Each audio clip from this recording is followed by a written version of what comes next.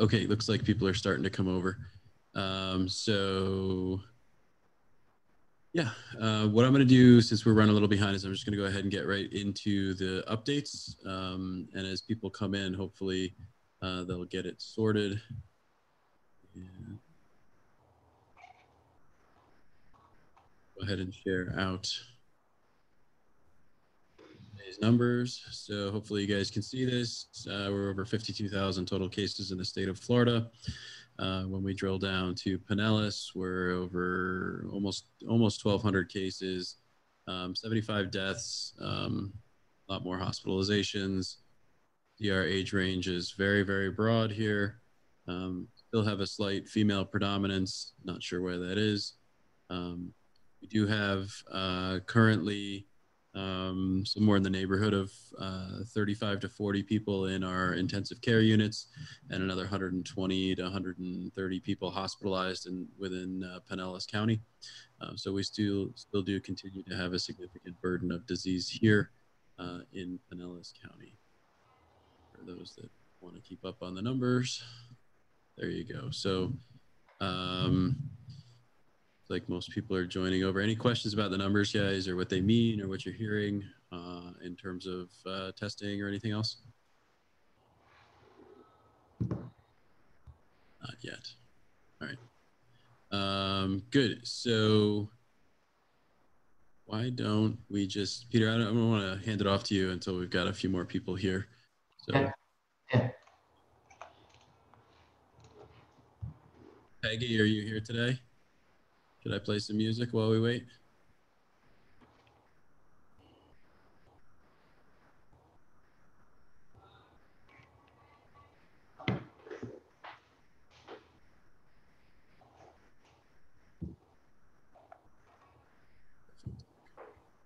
Looks like we're good.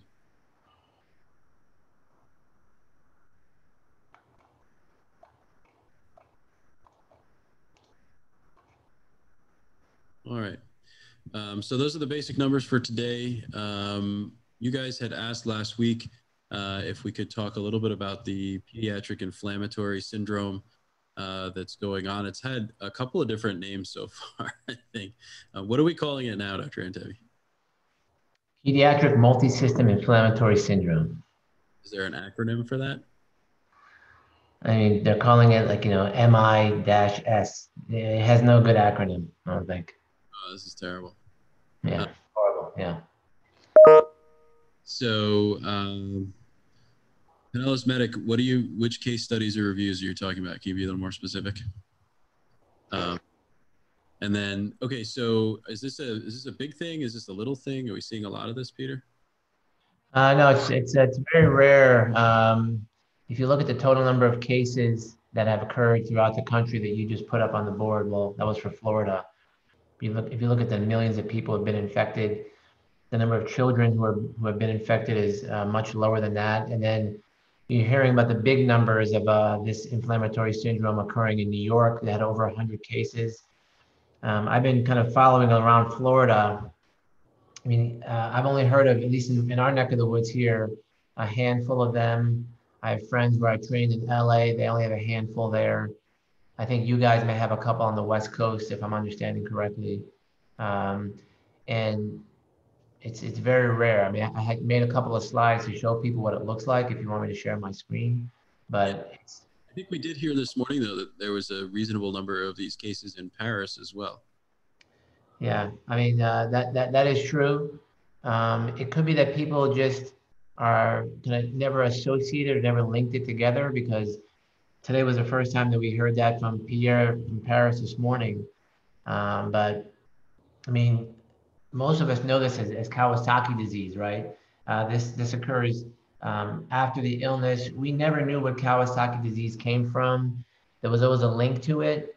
But actually, I did some research on SARS and MERS, which are also coronavirus, as you guys know.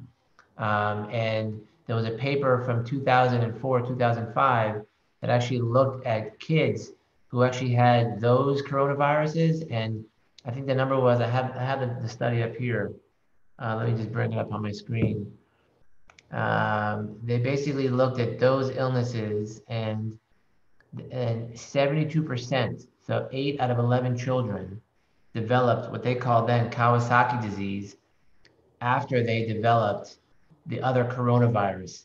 So this has been described years ago. This study is from the Journal of Infectious Diseases in 2005.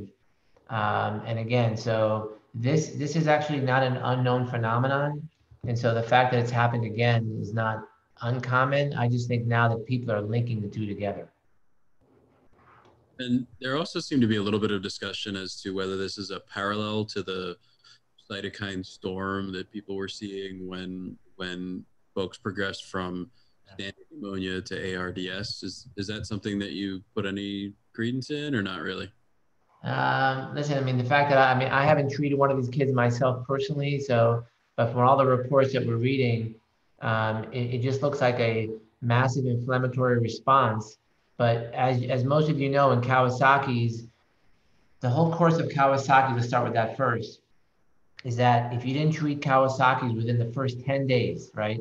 If you have a kid who comes in, the parents say they have fever, they have red eyes, they have a rash, they have like red lips, they have a big lymph node, all the signs of Kawasaki's, even if you sent that kid home, you missed it in day 1, 2, 3, 4, 5, it was okay.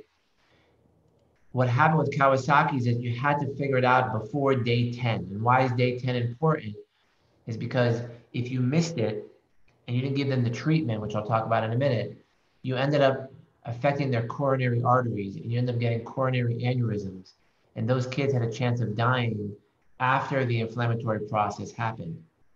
And the treatment was aspirin and IVIG. And so with Kawasaki's, we knew that if we treated them within the first 10 days, they wouldn't die. And true today, very few kids die from Kawasaki's because the astute clinician will pick it up. There are very few cases that you'll hear about where the kid dies and then the doctors get sued for millions of dollars. With this particular case, I've been asking my colleagues out there, are you treating this the same way as Kawasaki's? And I think that the jury is out, but most people indeed are still giving IVIG. I've been asking my colleagues in the adult world, are you giving the adult IVIG for this massive cytokine response? And so far I've heard a big no or I don't know. But I do think it's an inflammatory response. I do think the cytokines are at play here, but the jury's still out. So the CDC put together a working group. I think a doctor in New York put together a group so that all these cases could then be put into one single database.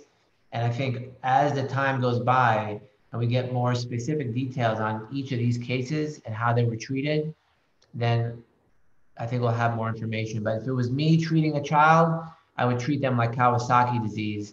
And I think that very few kids are dying of this. You'll hear on the news of the what five or so kids who have died, but most kids aren't going to die from this if treated well. So I don't. You said you had some slides. Did you cover like the basic pathophys of Kawasaki's and what it is, or no?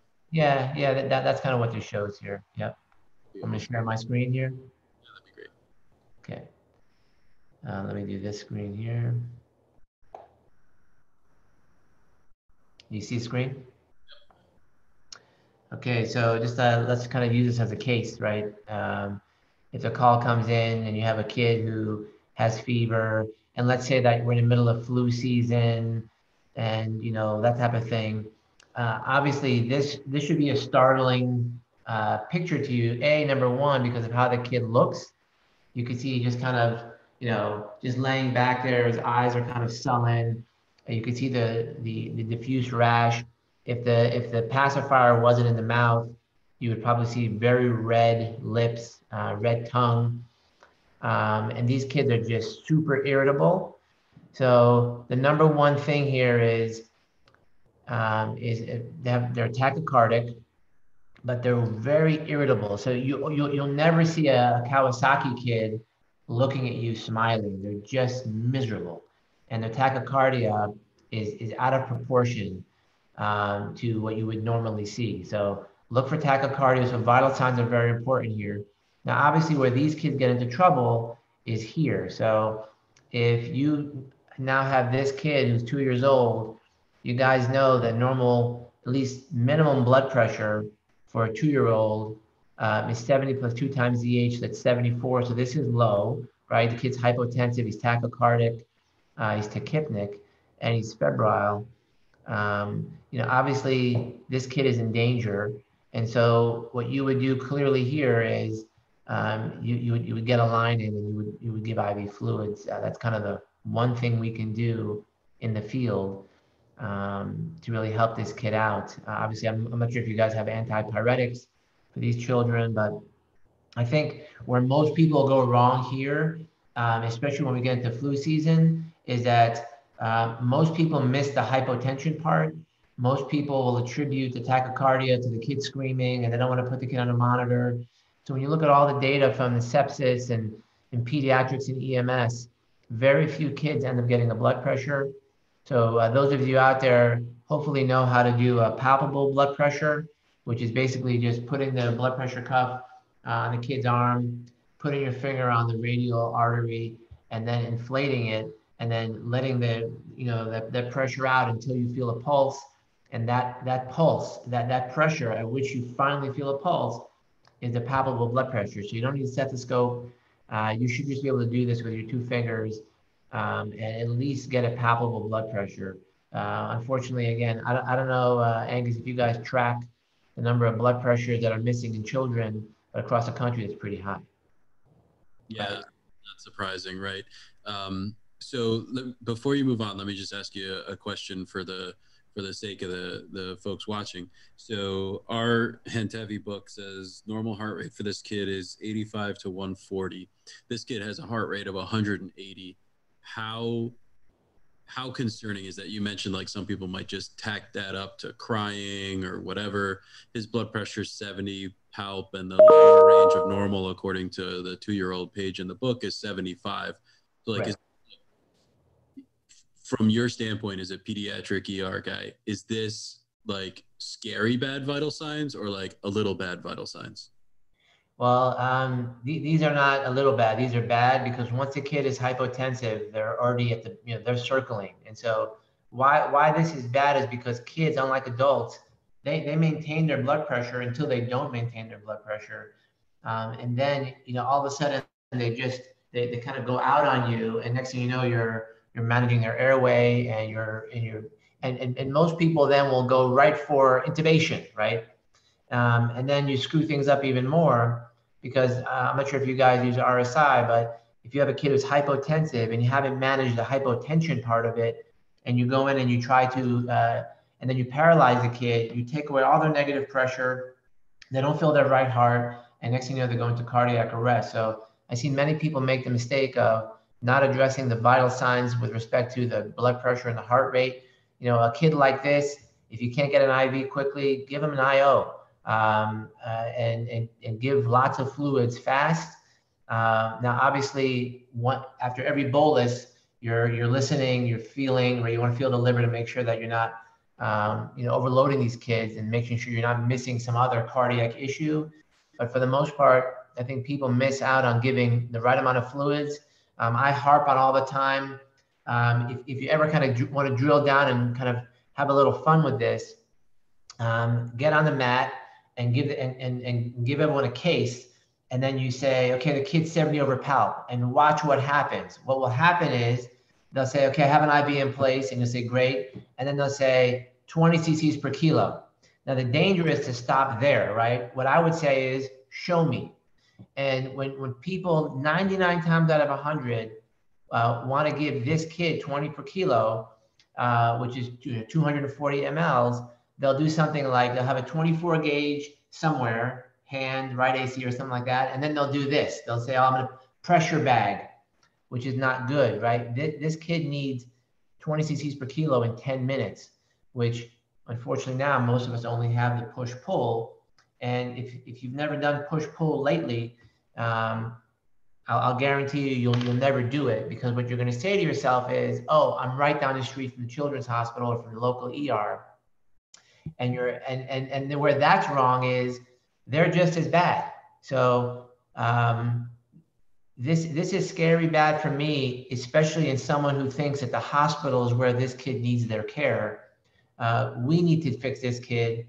We need to get their heart rate down, their blood pressure up. And if you're going to manage the airway, I would advise, just doing it with a BVM at first. If the kid goes out on you, OPA BVM, and then I would use a supraglottic after that. But here it's more hemodynamics than airway every single time. So I'll stop there if anyone has any questions on that.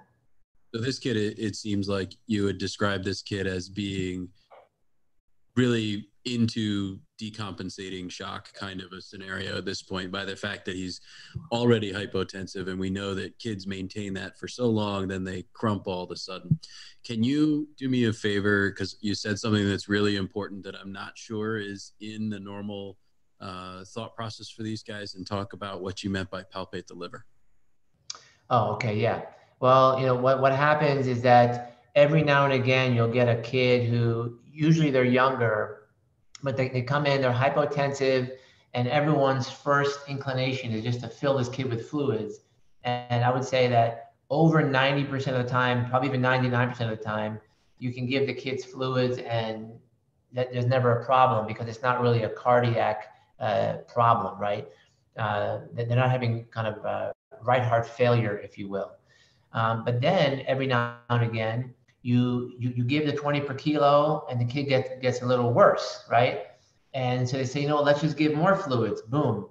So there are some clinical findings that would allow you to differentiate between a kid who just has an empty gas tank, needs more fluids, versus someone who has a bad engine, cardiomyopathy, somebody with heart failure, like a CHFer, right?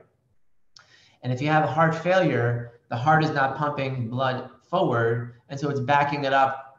It's kind of being backed up. And so after every time you give a fluid bolus, you need to listen to the lungs.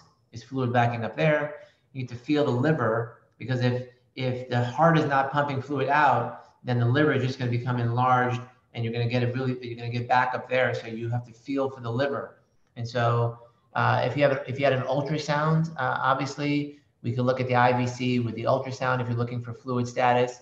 But my preference is to give a lot of fluids, with the caveat that you should always, after every single bolus, you should do a clinical evaluation of that child or adult, for that matter. So that's kind of the explanation of the liver just backing up fluid from the heart. Almost like a poor man's ultrasound of the vena cava for these kids. Exactly right. Exactly. Again, very rare. I'd be more concerned about that for a kid who's got like a coarctation of the aorta. Those kids present on day 10, right, where their PDA was saving their life, basically because it was a conduit.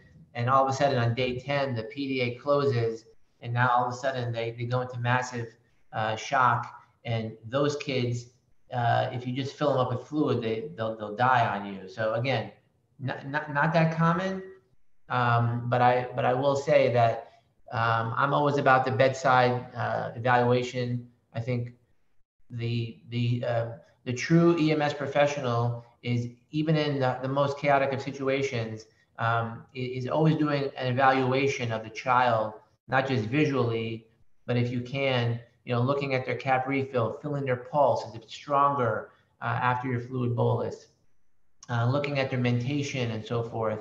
I'm a big fan of going to pressors earlier on children now than I ever used to be, because I just think that kids need that blood pressure support. And I've been wrong. I mean, I've been doing this for 21 years, and I can tell you that early in my career, because that's how we trained, it's always give fluids, and then finally end up at pressors.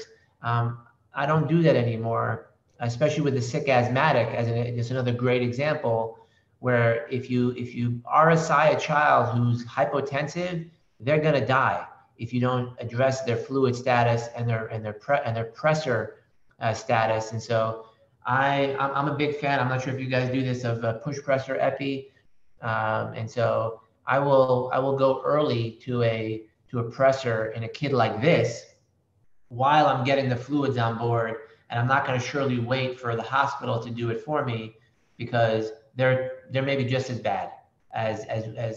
being fearful of pressors, and the kid ends up in the ICU, and by then it's too late. And so what most people, Angus, end up doing with these kind of kids when they go bad is they do this with the BVM, right?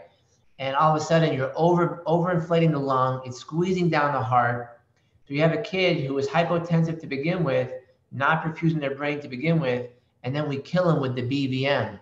And so I would caution everybody that knowing how to BVM a child and not doing it aggressively is probably your biggest is your biggest win. And address vital signs before you intubate if you're going to use paralytics on these kids. So. We're getting off on tangents, but just because my folks know that when we talk about the difference between a clinician and a technician, that's exactly the scenario we use to illustrate the point, to understand what hemodynamic impact switching the patient to positive pressure ventilation is going to have. And my folks also know that I sort of argue with our local medical control board about how early to do pressors and folks. So they want us to do some fluids first.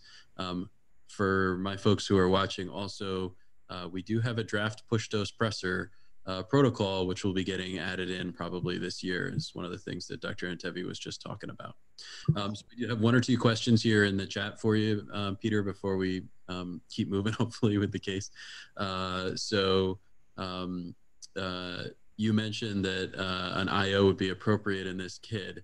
So is this kid very sick? I think is yes. And would you, if you were drilling this kid, would you use lidocaine? That's a great question.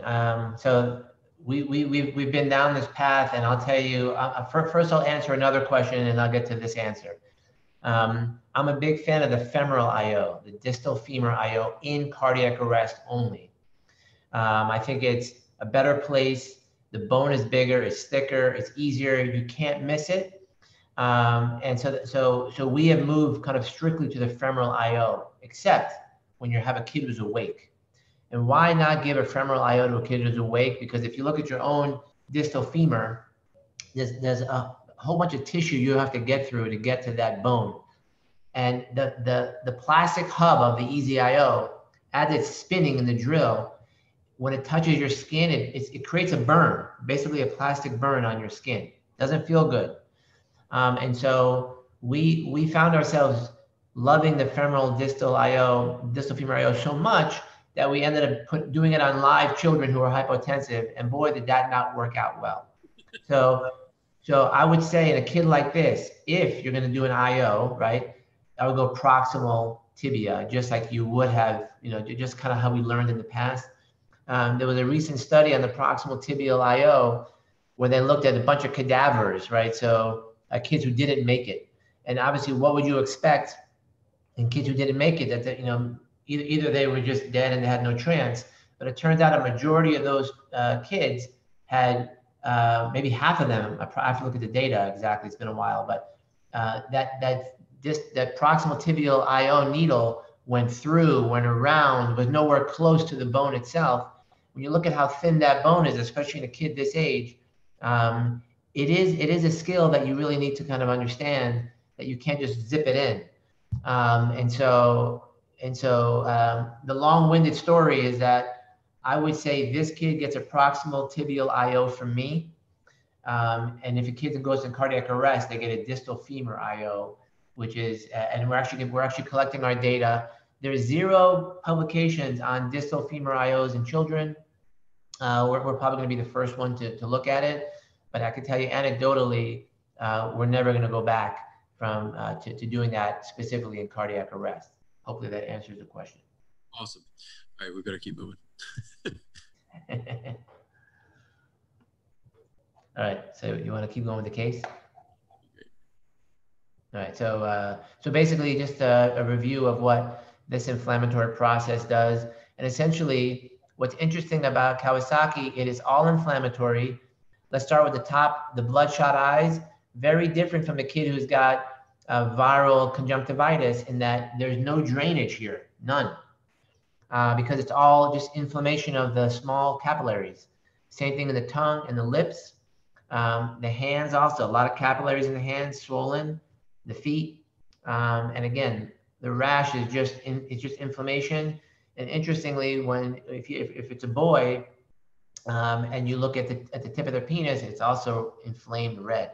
So all inflammatory stuff. And then of course, the inflammation we worry about, because we don't really worry about any of this on the screen. What we worry about is the heart. And so again, we mentioned this before, this is kind of the shitty name they gave to this. And you can see here the clinical findings. They all have a fever. Most of them need oxygen. Most of them are finding to be hypotensive. These are these sick kids. So again, give them oxygen, give them fluids, and give them a transport. And then you can see that some of them have a number of these other really just inflammatory findings. Then when they get to the hospital, they all need an echo, EKG, chest X-ray. We do an abdominal ultrasound looking for things like colitis, ileitis. We look at their gallbladder and so forth. And then you can see they'll do CT. This is not really for us in EMS. And then there's just a whole bunch of labs that are all kind of inflammatory labs that need to get done. But we mentioned this already. This is all very rare. There's a good likelihood that none of you will ever see this. But when you miss it, and you miss a hypotensive kid, forget about inflammatory syndrome. Most people miss sepsis in general because it just doesn't look like anything bad, because no one ever checked the heart rate and no one ever checked the blood pressure. Just one last clinical pearl, like a pro tip. In the ED, what I do is when the kid's screaming, I put on the leads, I close the curtain and I close the light, and that monitor is out in my workstation. And when I leave, everything kind of comes down and I see their true heart rate. I would recommend that you guys at least have the kid, put the leads on the kid, put the monitor on the kid, and then try if you can, to kind of hush them, quiet them, and you can get a true heart rate. Don't tell yourself that this is just a screaming kid who's in a moving ambulance, and that I can't feel the blood pressure because I can't hear the stethoscope. Don't do that. Awesome. And that's all the slides I have on this case. So. Cool. So a couple of questions here, and maybe I'll just throw in one or two things that I remember about Kawasaki's from before. So the mnemonic, or the saying in med school to remember Kawasaki's and why it's important, is that Kawasaki's kills kids' coronaries. This is, for those of you with kids that are watching, this is why if your kid has a fever, the doctor says, hey, has it been more than 5 days? So the reason why they ask you about how long the fever's been, to see if it's been over 5 days. And if you have a fever for over 5 days that's otherwise unexplained, you have to start thinking about Kawasaki's. Now, in the chat here, Peter, there's a couple of questions. So the one person goes, so lidocaine? Oh, yeah, that's right, lidocaine, yes. I'm a big fan of lidocaine. I think that in the awake person, giving 0.5 milligrams per kilo of lidocaine, I think that should just be in your protocol. It shouldn't be in the cardiac arrest protocol. So the answer is yes to lidocaine, max of 40 milligrams to the adult. Yeah. Awesome, thank you. And then so the next one is, so if this inflammatory response / Kawasaki mimic is COVID related, do you see any variance in symptoms or time frame for a COVID-mediated version versus a naturally or wild type Kawasaki's? It sounds to me like this would be later in the disease course than maybe the wild type one, because that in that case, you sort of see all this in the first 5 to 10 days of the fever, but in COVID, this may be sort of the second wave of disease. Is that what your impression is? No, the way I look at it is, and I trained in LA where it was like Kawasaki, heaven over there, right? We just saw a ton of it. We never really knew what caused the Kawasaki. So we would always ask the parent, did little Johnny have a virus a month ago or a few weeks ago? And, they were kind of all hem and haw, but by the time the Kawasaki picture came up, they had the fever going and everything. So in this particular case, these kids are also getting sick, that people think 3 to 4 weeks after the initial COVID. So if you test them by PCR, they're going to be negative. You got to test the antibody. You got to get a quantitative antibody test to see whether or not they have COVID antibodies. So where people have missed this is they say, oh, you look like you have this syndrome. Let me do a nasal swab for COVID-19 and it's negative. Well, yeah, it's going to be negative because the COVID wasn't this week. It was probably an asymptomatic case that you had a month ago. So I would kind of harken back to what I said earlier, where the cases of Kawasaki's from the SARS virus from years ago, from 2001, it all just presents later, just like the Kawasaki's that we've always known presents later. No one's ever known what caused the Kawasaki's. We never had an idea of that. That makes sense. Because to me, as an ER doc, I never know what the thing was a month ago that happened to the kid. I only know why. Correct. And most parents just make it up and say, yeah, I think they were sick. But, you know, I have a nephew who has had Kawasaki's twice. So you can imagine, and we have no idea whatever happened. We end up running all these viral tests. But remember, you're not going to catch the virus when the Kawasaki shows up. So now for the first time, we have this COVID ELISA antibody. So now, you know, I think this is going to be great information that this is definitely the result of a virus that happened about a month ago, is what I'm thinking that this all has to be. Wow. So in what you're saying there is that actually the clinical course of this thing and associating it with COVID or SARS-CoV-2 virus is actually helping us to maybe better understand Kawasaki's in the first place. 1,000%. Sort of elusive kind of a disease that all of us learn about, but not very many of us see in the non-pediatric world. That's super impressive to see that sort of side track to the whole thing. Another question from the field is, so if we see or think about the patient in front of us might be Kawasaki looking in the field, should we assume the cause is secondary to COVID-19 right now? And I think you probably agree the answer is probably yes, because 100%. given the season of the year it is right now and what else is going on in terms of viral illness out there in kids. But there's a follow-up to that, which is likely related to whether they feel like they should take lots of PPE precautions with that patient. That is a super question, because likely they may not be contagious anymore, but my answer would be absolutely yes, go to full PPE if you see this. What do you think? Right. But listen, we'll be talking about this in a year from now and saying, of course, these kids were not infectious with COVID-19, and you'd be right. But I would 100% with you on that. I mean, you'd be silly to say to be cavalier, even though we're talking now and we're saying, wow, these kids have fever, red eyes, red lips, but they're not infectious. No, they're not infectious with COVID-19. But you'd be stupid to take a chance on that. I surely wouldn't do that. Yeah.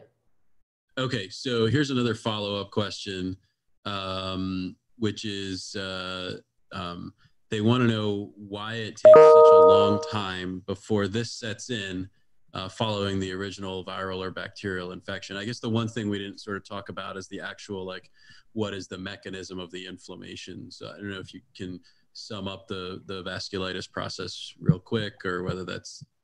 Honestly, for as many hundreds of kids as I've seen with Kawasaki's, this has all been an enigma. Nobody ever knew what causes this or why it's caused. All we knew is to treat it with aspirin and IVIG, make sure we got the echo. And so I think that some smarter people than us are going to have to figure out what is it about those particular children who get weeks later an immune response where their immune system goes haywire against their vascular bed. And I honestly, I don't have no idea. Yeah. So for the folks watching, it's a vasculitis, or an inflammation of the small blood vessels, sort of post-viral or post-infectious, but the exact mechanism we don't really know. Right, and that's why these kids get abdominal pain, right? So that these kids get a vasculitis of every small blood vessel in your gut. You got a lot of those. And these kids are basically having gut ischemia. And if you've ever seen a child come in with ischemic gut, these kids are like in pain, like writhing in pain. So pain out of proportion to anything that you ever would imagine in a child. And I'll never forget a case where I had a kid literally come in by EMS, and she was like a 10 or 11 years old, and she was screaming so hard, people thought she was like a psych patient and so on. She was having mesenteric ischemia or gut ischemia. So look for that with this as well. Abdominal pain is a big one here as well. Wow, that's super interesting. So it's actually the same presentation as like our old people that have mesenteric ischemia from their atherosclerosis. That's right. Crazy pain out of proportion. That's Really right. interesting. All right, so there's a couple other questions in the chat room that want to kind of switch the topic to testing. Yeah. Cool talking about that a little bit? Yeah, I love that topic. Talked about it, but maybe this is a good opening question. Is Josh says he follows you on Twitter, and he saw the most recent IgG was positive, and knows you were back and forth on it, and he wants to know, do you think you did have COVID after your most recent tests? Yeah, the answer is yes, and I'll tell you why. I was sick as shit in January. I was overseas. I was on airplanes. I was flying everywhere, and I was in LA for like 8 or 9 days, and I almost had to check myself into the hospital. There was one night that I literally I couldn't sleep because I could barely, I mean, it wasn't that I was hypoxic, at least I don't think that I was, but I could not stop coughing. And, and I said, knock on wood, I don't get sick. And so I've taken a total of 5 tests. 3 of them have shown IgG. The most recent one, which is an EUA, FDA EUA approved test.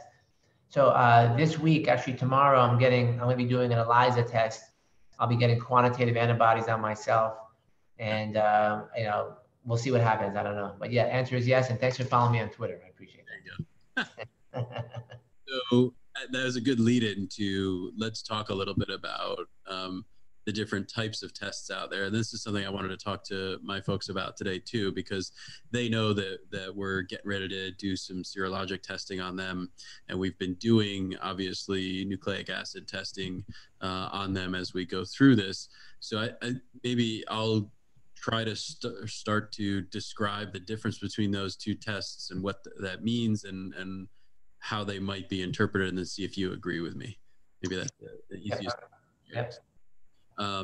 The nasal swabs, and in some cases the saliva tests that people were hearing about, those are what are called nucleic acid amplification tests, or PCR, which stands for polymerase chain reaction, where they basically take a swab from you and then they put it in a machine that runs what's called a PCR, where they are looking for certain sequences of the virus's RNA.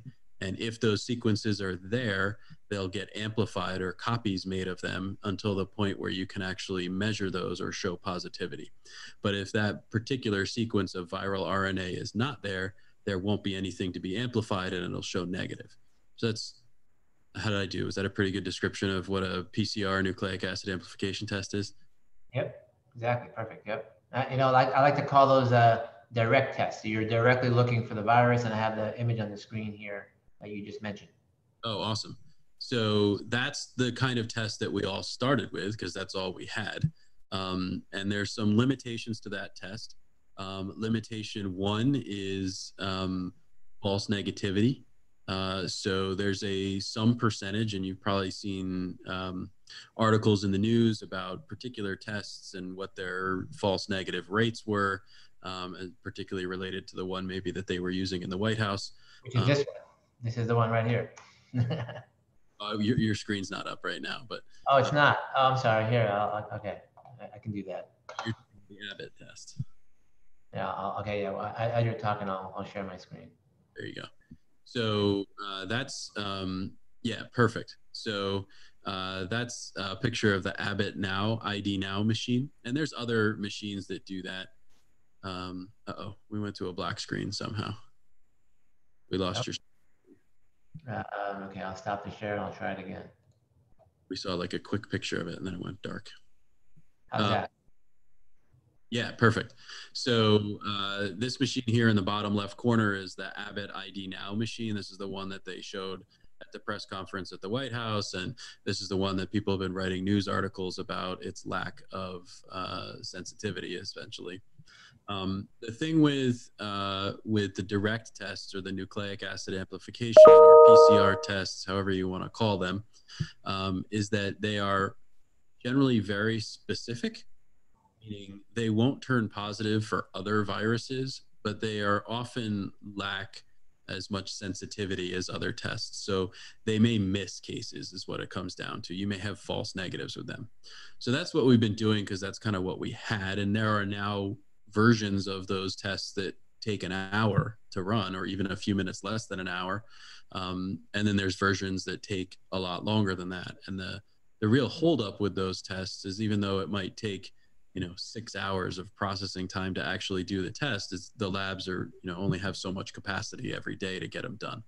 So that's the first kind of test, and we've all been struggling with those over the last few months. And now more recently we've begun to get what are called serologic tests or indirect tests, which test for antibodies or markers that you have mounted an immune system response to the SARS-CoV-2 virus. And so there's sort of a strange story with the antibody test that starts back in March when the FDA put out guidance that said companies that are making these things can go ahead and rush them to market without meeting all the usual standard checkpoints along the way. And that resulted in something on the order of over 100 companies bringing these little bedside test kits that you put a drop of blood on to the market. Many of them based on very small sample size validations, and many of them somewhat suspect. You may have heard some stuff in the news about ones that Italy ordered from China that they sent back because they didn't work. So there was a lot there. But basically, these are going to test for either an IgG or an IgM antibody to SARS-CoV-2 virus. And for just a quick reminder, IgM is the one that turns positive early on, and remember that in med school with. Sorry, I was gonna get you that. Here you go. Perfect. What a great picture. So IgM is your first antibody, and basically I always remembered it like M for immediate response, which was sort of counterintuitive because you want to say M for memory response, but it's actually not the one that does memory, it's the one that does immediate. And then IgG, which is hopefully a longer term antibody that sticks around and provides protection going forward. And as you can see from this graph that Peter put up, both of them take some time to turn positive. The IgM tends to come earlier than the IgG, at least. And again, when I say to turn positive, it may not be that you haven't made them yet. It may be that there's not enough to test positive for. So when I say turn positive, I'm talking about the test turning positive, not necessarily your body just starting to produce them, because your body produces a certain amount of them before you would show positive. But basically there's a time course for these things, and so the serologic test is useful to know about prior infection and therefore make conclusions about the overall level of a virus in a community, and potentially conclusions, assuming that IgG is actually protective, about long-term immunity. So like if you've had it before and you mount an IgG response, are you protected then from having it again? So maybe I'll stop there for a second, let Peter chime in on his thoughts on these things. Yeah, we've been through the same thing that you're talking about here with those bedside tests. Here's what we've come to the conclusion. And we actually were the ones who validated the CellX test. And lo and behold, just like Angus just mentioned, we actually tested 31 known PCR positive patients. So these are people who came to our study site with their PCR results, said, I had COVID. And in China, they had done their own validation. And guess what? They came up with a 93 out of 100, or sorry, 93% that that this test would pick those people up. We found only a 68% sensitivity. So there's a couple of questions here. A, is it possible that the test over time, like, so if you mount an IgG response and over time, and remember, a lot of these people that we tested were 45, 50, 60 days out from their COVID. They were sick 2 months ago or a month ago. Is it possible that the test, as you see on the screen here, the IgG levels go down and therefore the test doesn't pick it up anymore? And so we also feel that this kind of 15-minute antibody test, especially when you're dealing when we know that only like 1 to 2% of the people actually have coronavirus in the population. These tests function even more poorly, and their positive predicted value, meaning that the odds of it showing someone who has the virus when they truly do have the virus is very low at this kind of prevalence rate. So I don't want to get too much into the details here, but these tests are not a test that you should be making any decisions on. So what we're doing now, we're testing 5,000 people 3 times at 0, 6 weeks, and 12 weeks. And what we found in Coral Springs and Davie so far is a 1% positive antibody rate. And we're going to test those same people in 6 weeks from now, and then in 12 weeks. So what we've done is we are now doing the bedside antibody test, the indirect. We're also now doing, instead of the nasal swab, we're doing the oral swab, which is the direct test for PCR. And now what we're going to be adding in is the ELISA test, or this, the actual, what I think is the best test to do if you think you have had it, which is you send your blood to the lab, they get your result in 1 to 2 days, and they actually measure the IgG in your blood if you have it. The only problem is, so you have three different things: the rapid, the direct, and then the ELISA, which is the antibody test I just talked about. Even if you have antibodies, we don't know what that means. Does it mean you're protected forever, like Angus just mentioned? So I think that we have a long way to go to understand, A, how to use these tests. But at some point in time, we're going to have to say, if you have antibodies, we may tell you you're good. You're not going to get sick again, but no one will tell you that just yet. So a lot of data still needs to be done and to be collected. And we're part of that process. I know you guys are looking at that same exact process. But if I had my crystal ball, I would say that that the antibody test, where you're actually looking for the actual antibody in the bloodstream with the ELISA test, the quantitative test, I think will be a way that people in the future from home will be able to send in your blood and get a result. So we're far away from that at this point in time, but we'll see where this all takes us. So yeah, I agree with everything you just said. And we had a plan to do broad-based serologic testing of every first responder, whether they were fire-based, EMS-based, or law enforcement-based, multiple times over the course of a few months. When we started seeing the performance characteristics of the tests, we sort of pulled back on that plan. And we've decided to do a validation study before we proceed with that.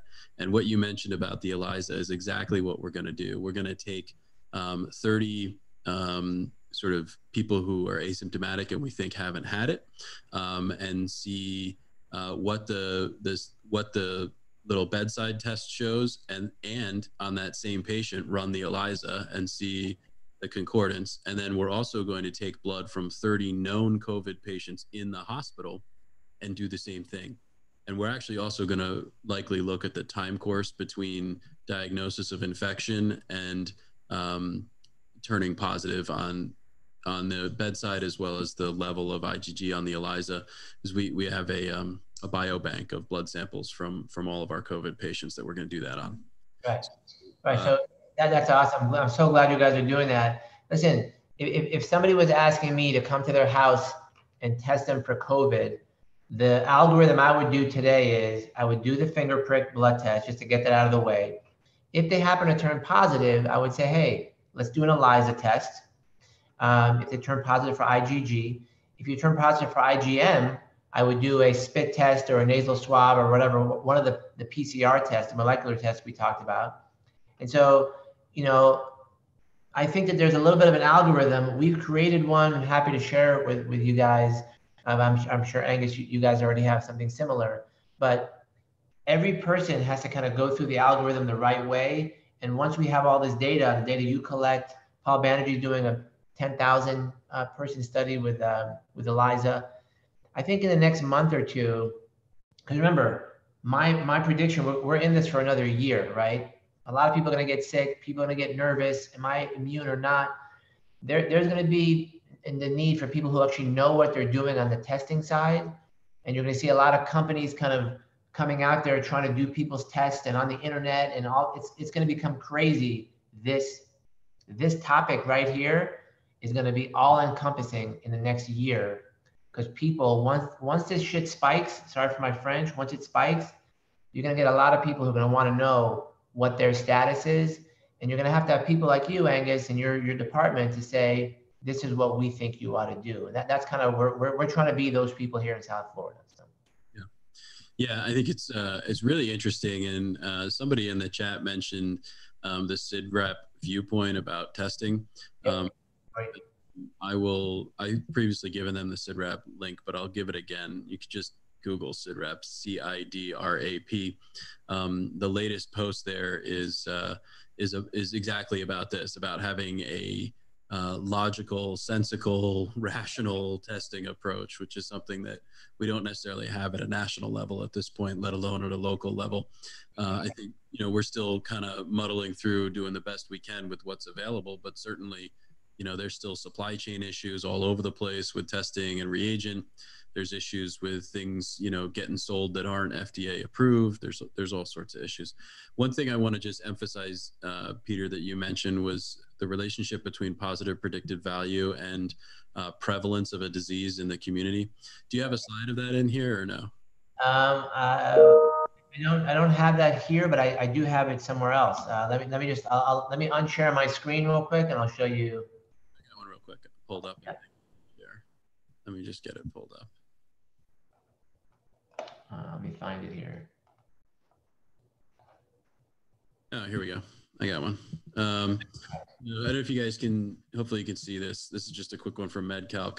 And there's a bunch of math type stuff there, but basically what this graph is sort of sums up the point that Peter was making, which is that the performance, or what you can say about a test result in terms of what it means for your patient sitting in front of you, is impacted by the level of prevalence of the disease in a population. So you can see here that if everybody has the disease, then the test performance is going to be much better because there's many more people for it to find.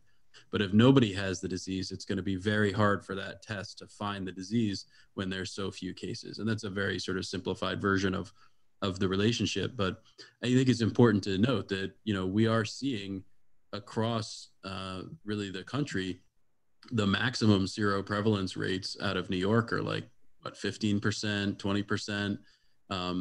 I think I saw one that had it a little higher than that. But down here in Florida, the range that we're seeing in initial testing is anywhere between 1% and 8% maybe max, and that's in like the hardest hit areas. Most areas are sort of in the 1 to 2% range for seroprevalence, which means it's very hard for these tests to perform well, and any lack of sensitivity or specificity is going to be magnified by that.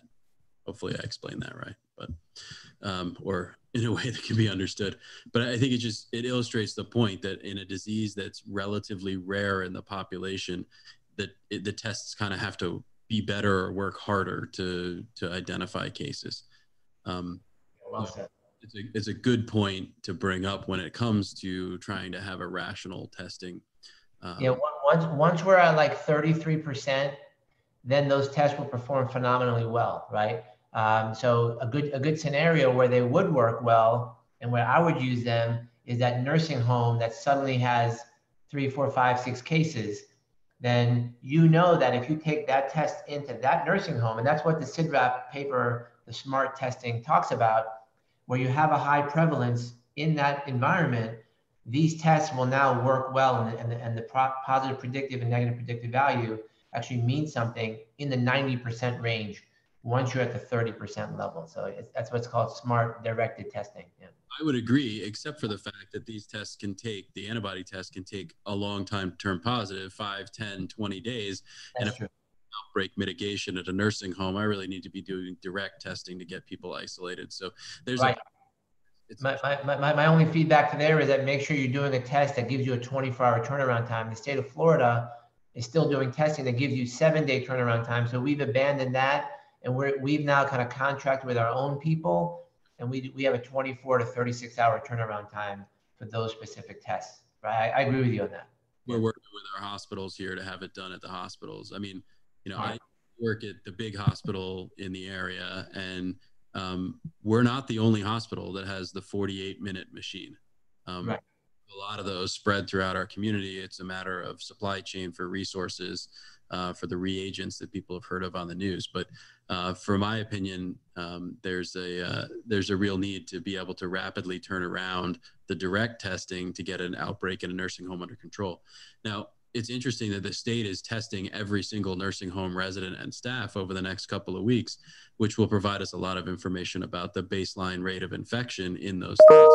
It won't necessarily, I mean, it'll help a little bit, but it won't necessarily help mitigate outbreaks on an ongoing basis. It might help us catch a few right now, but it'll tell us more about how useful or what the seroprevalence might be expected to be, and how useful those other types of tests might be in that population. So a lot remains to be seen about what's the best way to go about this. But I think I got a question just this morning about somebody wondering if they could use the bedside rapid finger stick test to screen people on the way into an EOC activation. And my answer is no, you really can't use this test for that, because, it doesn't, even the IgM, as you in the slide you showed, doesn't really turn positive till 5 to 10 days in. And the peak positivity rate for IgM is like 21 days into illness, by which point you probably are recovered, unless you got the severe disease, and you are most likely not even contagious anymore. So there's a lot of limitations here, and a lot of false information about testing, or lack of understanding about some of these really slippery like issues. A couple of other questions here. Josh asked about previous SARS. He said, previous SARS, you have about 1 to 2 years of antibodies, right? So it wouldn't necessarily be the same antibody as the SARS-CoV-2 antibody. There may be cross-reactivity. I'm not sure we know the answer to that 100% yet. Hopefully the test is specific enough that it's this version of the SARS virus. Have you heard anything about cross-reactivity with previous folks who had SARS or MERS? Yeah, so how these tests are made, I presume he's talking about the rapid antibody test.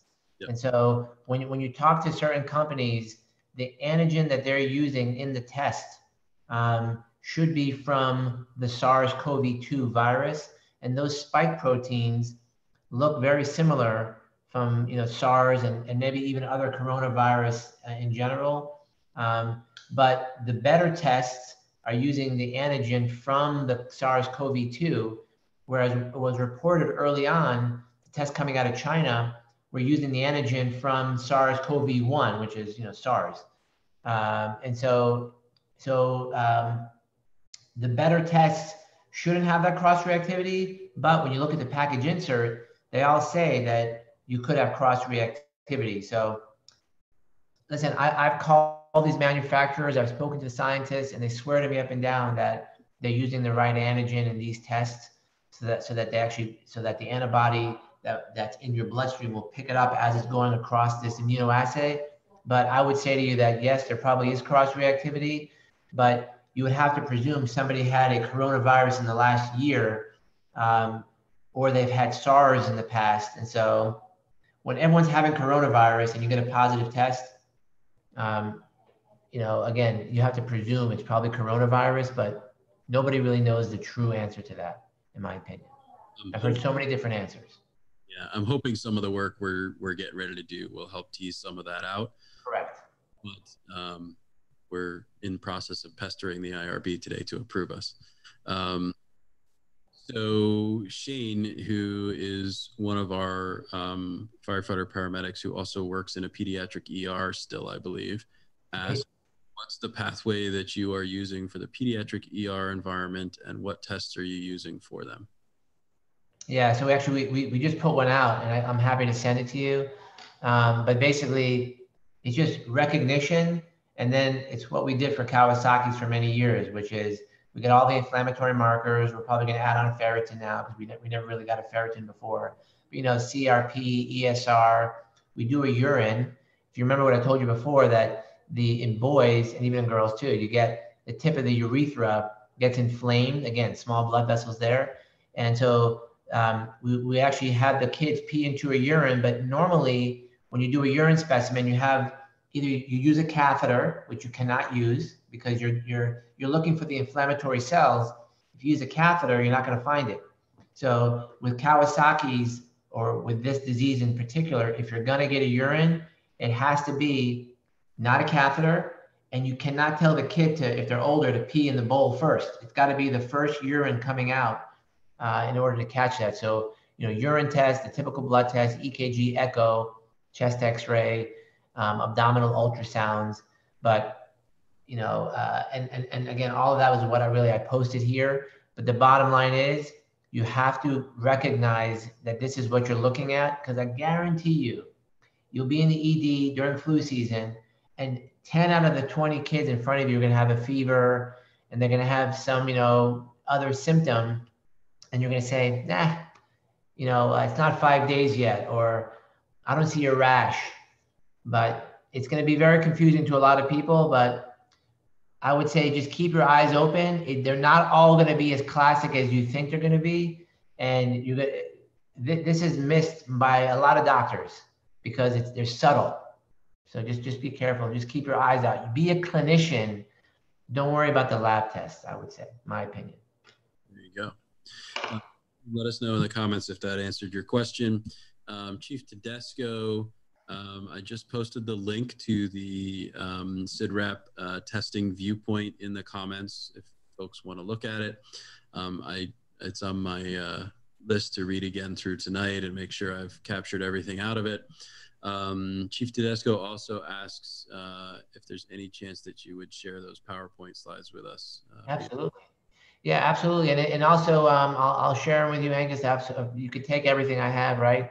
And also, if you look at EMS World and then you type in my last name, I did a webinar with a public health doctor, Rick Pescatore, which is a brilliant guy. He kind of carried the load on that webinar, but that entire slide deck is narrated. It's available on EMS World for viewing. I'll give you the entire slide deck and you can do what you want with it. Absolutely. Awesome. Thanks. Sure. We've been going on a little over an hour now, and we've still got about 50 people watching. So thank you guys for sticking in. And let's any other questions or comments folks want to put in the comment, we'll try and address over the next few minutes, and we'll then try and wrap up because I know Dr. Antevy has lots of important things to do. That's good. It's all good. This is fun for me. I was looking forward to this actually. Yeah. We've been doing these a lot, and I think we're going to try and continue to do them even after we're done talking about COVID in a year or two. It's funny that at the same time that you asked me to do this, I got calls from San Antonio and a couple other places. It turns out that this type of learning that we've become so used to now on Zoom is what's going to be the normal. And I think people are used to it, and I don't have to leave my house if I don't have to. And so not a bad idea. I think we're going to refresh everybody on PHTLS over Zoom this summer and fall, which should be interesting. So everything but the testing will be on Zoom, I think. Yeah, we just created the whole Antevy course. We linked up with a company called Prodigy, so we can do the hands-on. I'm not going away from hands-on. You still got to know how to draw medications up and push pull and all that. But we've also done the same thing. So.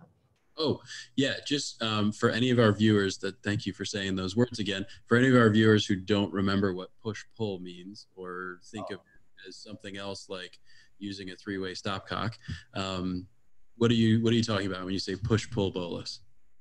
Yeah. So let's say I'll just give you a quick example. A kid, a 1-year-old kid is 10 kilograms, and he needs 200 cc's, right? 20 per kilo times 10 is 200 mLs of normal saline.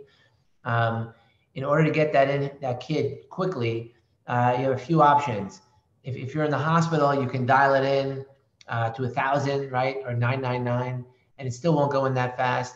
You can do a pressure bag and squeeze it, still won't go in that fast, especially through a 24 gauge IV. So what we recommend that you do is you take a 60 cc syringe, three-way stopcock, and so you have basically the bag, syringe, patient, and you turn off to the patient, you pull from the bag, turn off to the bag, and you pull to the patient. So it's basically turn, push, turn, pull, turn, push. So you're pulling from the bag, pushing to the patient. There's a couple of problems with this whole process, is that it's not so sanitary, in that a syringe was not made to do this multiple times, because you inevitably get the bacteria that's on the outside in. We in the emergency department have now moved to a new device called a LifeFlow. I'm not sure if you guys have heard of it. It's created by a guy I made friends with. He's an ICU doctor who basically now it's like a squeezy gun that's sterile. But there is no way of getting 20 cc's per kilo in quickly any other way except with push-pull or the LifeFlow.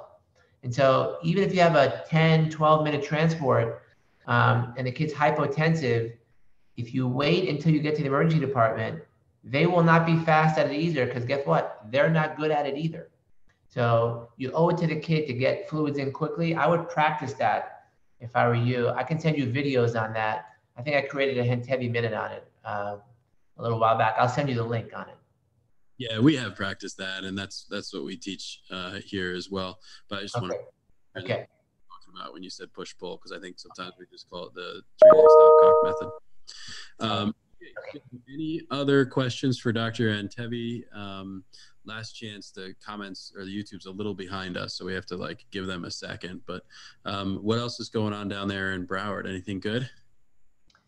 With respect to pediatrics, I would say what we've done recently that I think for me is my next big push, is just trying to learn how to talk to families on scene at a cardiac arrest, staying on scene. I'm kind of hell bent on trying to explain to people that the only way to stay on scene is to know what you're doing before you get there, and then to talk to mom and dad while you're on the scene, not in a I'm so sorry thing, but really they want to know why are you still here? They're expecting you to leave the scene. You have to explain to them why you're not leaving, at least for the next 5 minutes or so. So if I had one big thing to ask everyone to do is talk to people on the scene, let them know why you're staying. And then I've tried to push my departments, and I got a lot of pushback, to call people after a death, call the families after a death, send someone from the department to a funeral, send a card within the year of the kid's death. And it doesn't make any sense. It's counterintuitive for a lot of people, but I'm really kind of convinced now that we have to do better when kids die. And so that's kind of like the other big thing for me that I want to really make people understand if I can. So yeah, that's a great point. I remember when everybody was talking about in emergency medicine about keeping the family at the bedside while you were trying to resuscitate the kid, and how cool that was to have the family there, and how uncomfortable all the medical folks were with that. I think there's a lot of that when it comes to the pediatric codes. People are just uncomfortable being in the same room, having the parents right there while you're working on the kid, with every other stressor with it. So it's not surprising to me that it's hard for us to change that practice, but we certainly have been working on it. Yeah, well, I mean, I'll just make a shameless plug here that a few months ago I wrote this article, and it's this is a touching article for me because the guy on the right side of the screen there, his name is Adrian Castro, one of my EMS captains at Palm Beach County Fire Rescue. He actually did this on his own on a kid who got run over by the father. The father ran over the kid. It was brain matter on the floor. all of his crew, so the rescue and the engine who got there, wanted to only transport the kid. They wanted to avoid the parents and rush off the scene. And it turns out that when you ask 9 out of 10 EMS professionals, that's what they want to do. And it turns out that that's not the right thing to do, but this is a very hard topic. And so all I can say is that this requires some attention. It requires some practice. And the last thing I'll say is that I got a call from a guy in Alabama that I gave a lecture about in February. He called me up. He emailed me and I called him back because I was so impressed with the guy. He said he went onto a scene of a 16-year-old kid hung himself. He said never would he have ever talked to the family. He said that after they basically got this kid, they tried everything they could. He, for the first time, went and spoke to mom and dad. And he says as hard as it was to do it, he recognized the unlock in him and how much better he felt about himself after the fact. And so it's counterintuitive, but it's life-saving for us as caregivers. I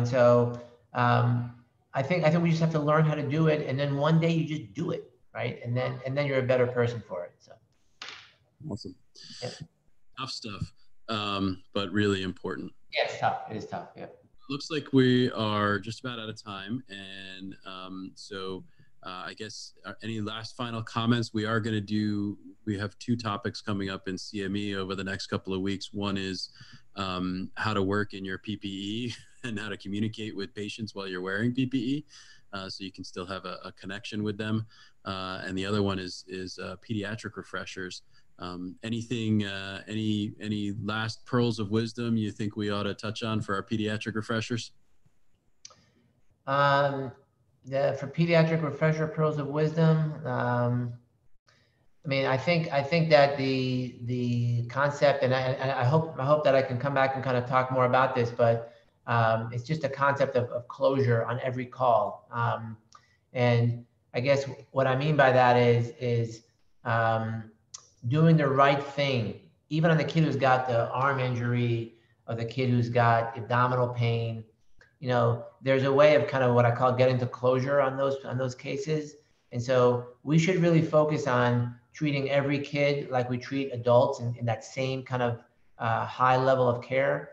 And it's just another muscle that you have to use because I firmly believe now that how you treat every single patient, kid and adult, will really kind of show me the trajectory of your career. If you're going to be positive in your career after 30 years or not, all depends on a couple of things you can do on scene. Look at the parents in the eye, tell them that thank you, I'm glad that you called, listen to the family member, look at the kid. If they're old enough to understand you, ask the kid what their name is, tell them your name. Some very small things. Pediatrics is not complicated. It's just that people just don't do it right. And so those are kind of the small pearls of wisdom that are so obvious. They're sitting right there under our fingertips. But just people just don't know what to do because they're so scared from the outset. So that's it. Awesome. Thanks, Peter. Yeah. So I want to, again, thank you for coming. You've had a bazillion people in the comments who are saying they really enjoyed hearing from you and appreciate your time. And I certainly do as well. I appreciate you taking me up on my invitation to come chat with us today. I hope we can get you to do one of these again in a little bit. I know you're super busy over there with everything going on. Really, and I'll come. If people want to keep hearing what my opinion, I mean, listen. At home, no one listens to me. On Zoom, they do. So I'm happy to do it.